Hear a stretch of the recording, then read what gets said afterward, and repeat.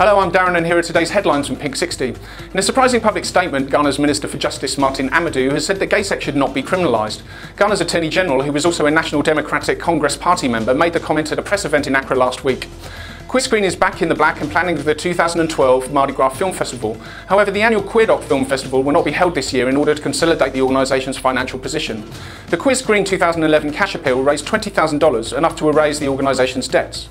A soldier has become the first person in Scotland to be convicted of an offence motivated by transphobia.